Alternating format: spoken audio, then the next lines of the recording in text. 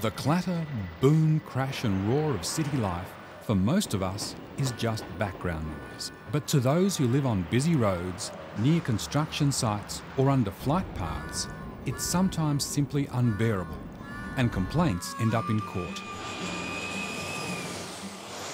But the judge needs to know if the noise was just a nuisance or legally unacceptable, so the noise needs to be monitored. Some authorities have permanent noise monitors in place, like this one near Sydney Airport. The microphone's measurements have to be absolutely correct, and Australia's science agency, CSIRO, makes sure that they are.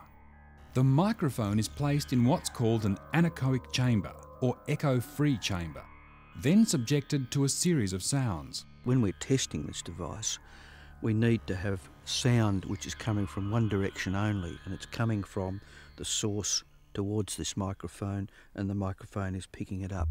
The sounds begin at a very low frequency, before increasing to a glass-shattering pitch above most hearing.